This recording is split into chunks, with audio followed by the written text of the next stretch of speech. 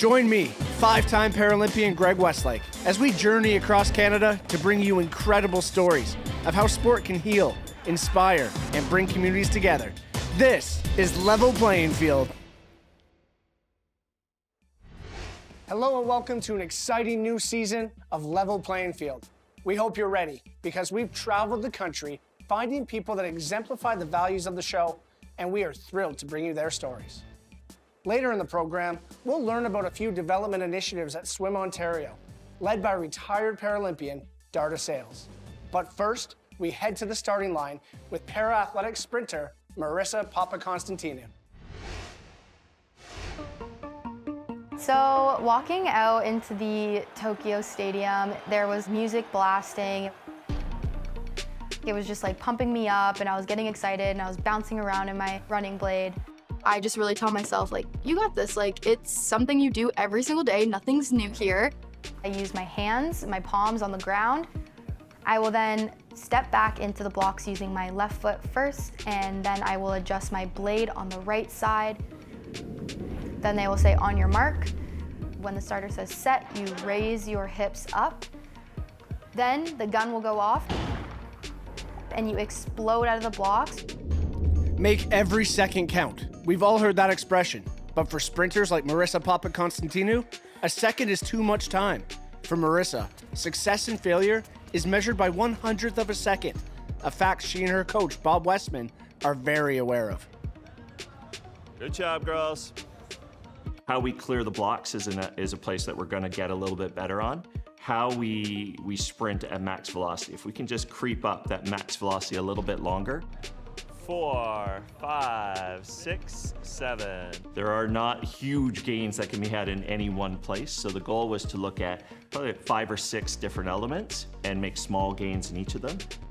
So I watched your race from Tokyo. Thank you. So how important is a good start? Because I come from a hockey background. I'm a hockey player. So for us, if we get scored on in the first minute, we're down 1-0. I still have 44 more minutes of that game to make it up. I can really make up a bad start. You can't. And so just walk us through maybe the intensity of fractions of a second. What's it like to know that that's what's going to determine it? I think it's, first of all, there's like a lot of fuel in that because, again, it's like those attention to detail every single day. It's not settling for, you know, that was a good run, that was okay. It's like, how do you get from being good to great? Whether on the track or at the gym, Marissa is determined to make those small gains a reality. All I can do is focus on like setting personal best, and I think that's what I aim to do in like a lot of my competitions. You're obviously not going to set a personal best every single race, but having that mentality of running your personal best every time so that you know you're putting your best effort and foot forward into every single performance that you do. That drive and motivation to make every second count eventually paid off at the Tokyo 2020 Paralympic Games, where she placed 3rd in the women's 100 meter. Look at the joy in her face. Papaconstantinou of Canada. I don't think she can believe it. She's won a bronze medal at the Paralympics. I knew that it was so doable to be on the podium, but I just was not like trying not to think about that too much. I was surprised, but I wasn't surprised at the same time because I knew, like I actually believed I could do it. She was in a mindset of like, I'm just going to do my best and whatever happens, happens. So we knew anything was possible on the day. Knowing that you achieved that milestone was just such a like overwhelming feeling and excitement, and I was just like so proud of not only myself, but like everyone that's helped me get to that point. It means that the time her family puts in, the time that she puts in, everything just kind of comes together in a way.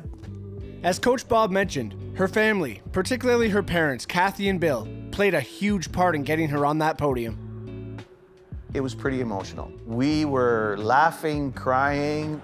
She just comes in calm, and you can tell by the way she's jumping around, and she knew what she can accomplish, and she was determined to do it. Bronze medalist representing Canada, Marissa Papaconstantinou.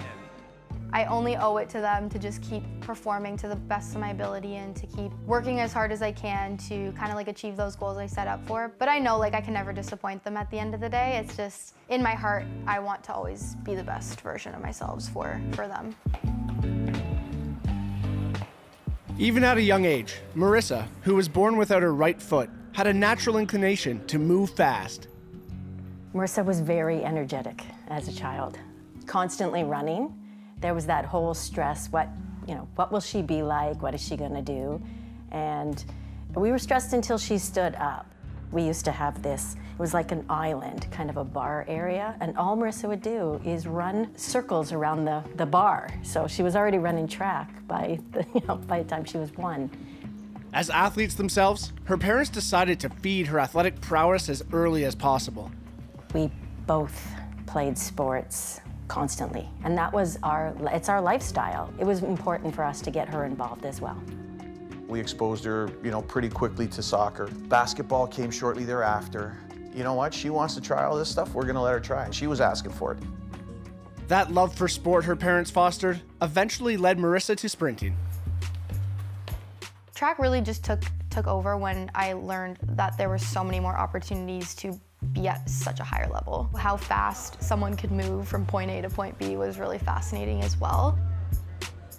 Marissa then received her first running blade and was one step closer to her goal.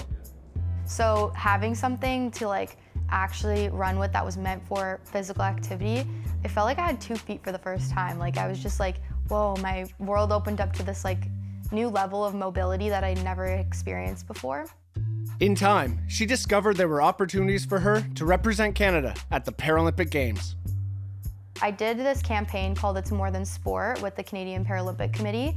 And that was when, you know, I started to learn about the fact that there were other classifications and disabilities and events and sports that partake in the Paralympic Games. And it was just really cool to see like this whole community and world that like I suddenly automatically just like fit into. We would have people come up to us and go, get ready to travel. And travel they did, as 16-year-old Marissa had the opportunity to represent Canada at the Rio 2016 Paralympic Games. Ladies and gentlemen, the Paralympic Flame. At the end of the day, you train so much for really just like a very, very short period of time in your life. And there are limited opportunities to be able to prove to yourself and show the world what you can do. So we tried to stay back and let her, you know, experience it, but we were definitely watching every move. Rio was one step in her athletic career, and as with any step, there is always a chance of slipping. In the 2017 World Para-Athletics 200-meter sprint final, Marissa suffered a tear in her hamstring while racing. Man, like I look back and I feel like I know and I have a sense of why I finished that race, and it was just like, well, it was pretty simple to what I was thinking in that moment of just like, I had not finished a race. I owed it to myself after like all the build up until that race to finish it. Even though she crossed the finish line, that injury would still linger long after the race was over. She needed to heal, and that's when she found Coach Bob. With any injury, first thing you got to learn is how the athlete kind of recovers and handles those things, both physically and emotionally. I've learned that I'm a lot stronger of a person than I thought I was. You know, when you're living in these moments of like self-doubt, physical pain, mental pain, emotional pain, you really start to question, you know, what you're capable of in those moments. Our goal was, okay, so while this is going on, what are the other elements that we can work on? Maybe we can't be sprinting full out at this moment, but we can still be getting incrementally stronger in the weight room. We can work on the causes of this injury.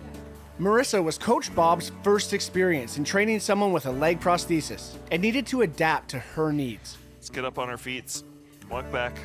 As an athlete with a disability, a Paralympic runner, what were some stuff you felt like you had to teach him so that he could be the best coach for you? One of the biggest things is like an amputee, and I'm sure you would know this, is that you burn significantly more energy than the average able-bodied individual would. And so I think it's just kind of been navigating, you know, what is like a good amount of load for Marissa. Here's the reality, she's a single leg, below knee amputee. So at almost all times, we're gonna be asymmetrical and our body's gonna have different forces, different shearing forces going on.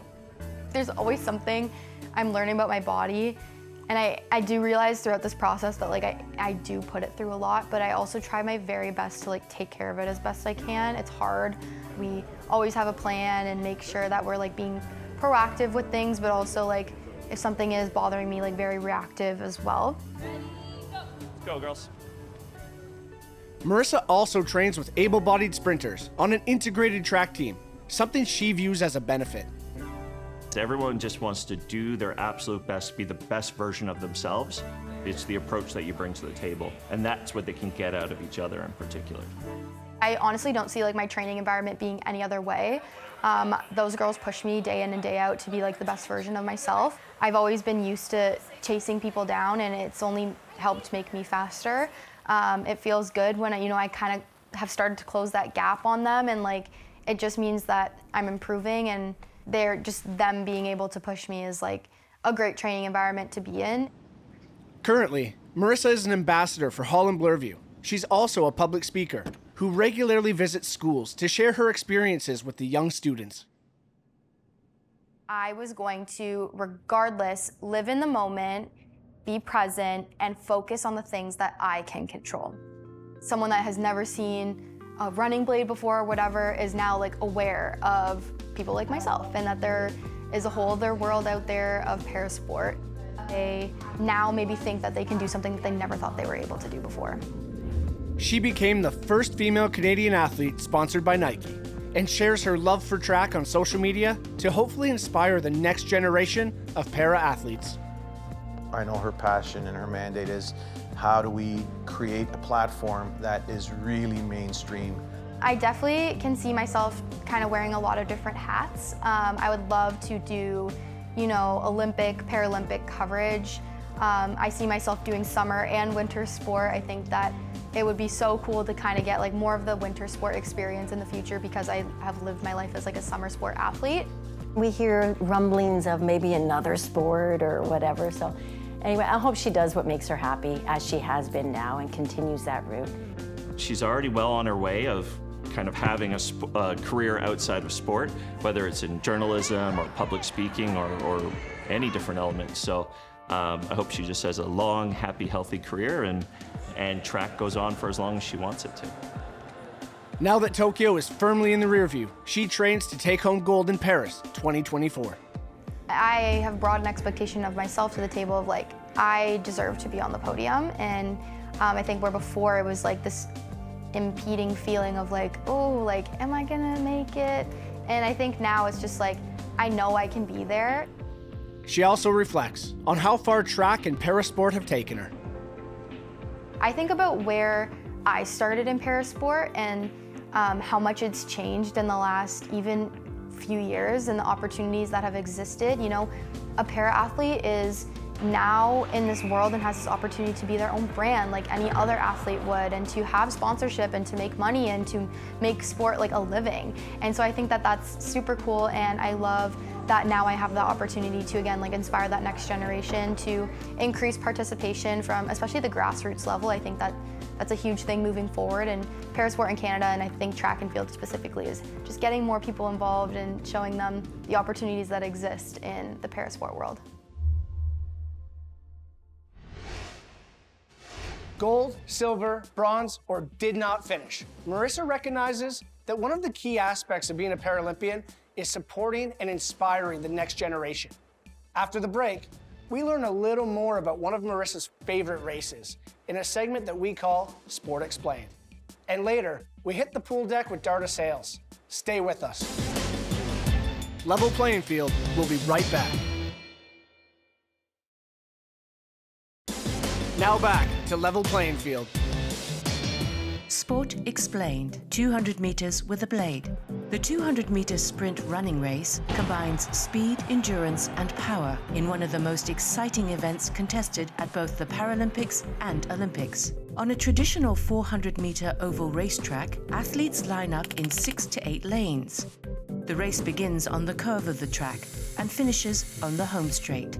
Like other sprint races, athletes line up in the starting blocks. Starting blocks are a metal adjustable device used by sprinters to generate maximum velocity and brace their feet against slipping as they start the race. The race begins with the firing of a starter's pistol and ends when each athlete crosses the finish line. At the Tokyo Paralympics, medals were awarded in 12 categories, including the T61 and T64 classifications. Sprinters in the T61 and T64 classifications compete with prostheses. Athletes in these classifications often use a type of prosthesis known as running blades. A running blade consists of two main parts, the blade and the socket. The blade at the bottom of the prosthesis is a curved J-shaped piece of carbon fiber that acts like a spring. The socket at the top is used to attach the prosthesis to the athlete's lower limb. Running blades are highly customizable, with the ultimate goal of creating a comfortable running stride for the sprinter. Now you're ready to hit the blocks. Level Playing Field will be right back. Now back to Level Playing Field with Greg Westlake. Once a Paralympian, always a Paralympian. Even after entering the world of academia, retired para-swimmer Darda Sales is still finding ways to bridge the gap between research and grassroots change.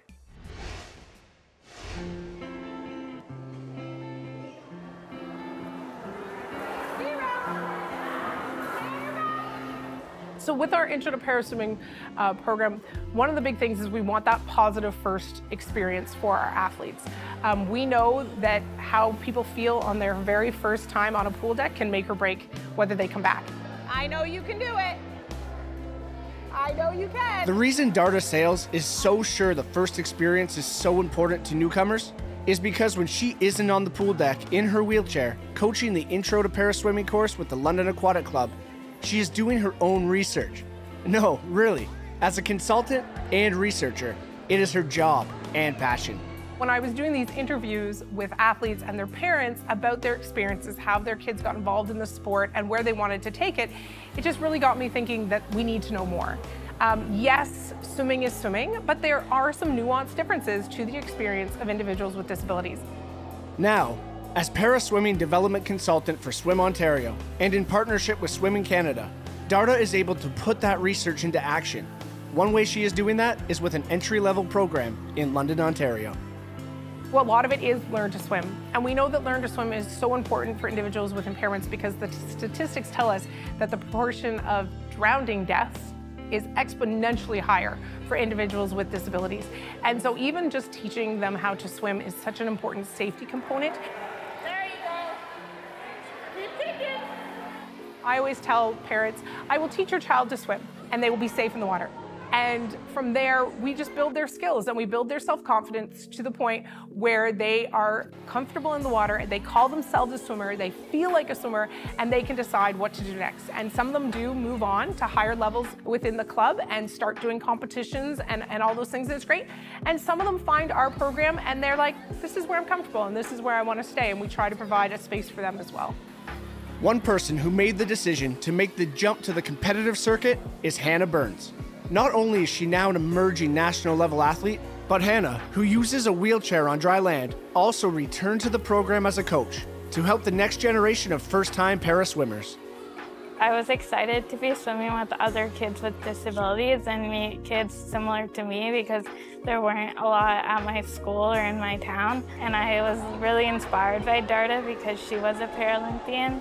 So it was cool to see somebody who had already been through that. I really like the kids that we work with, and I like seeing them progress. Every week that they're getting faster and more confident in the water, and I'm excited to see where they end up and if they continue with the sport.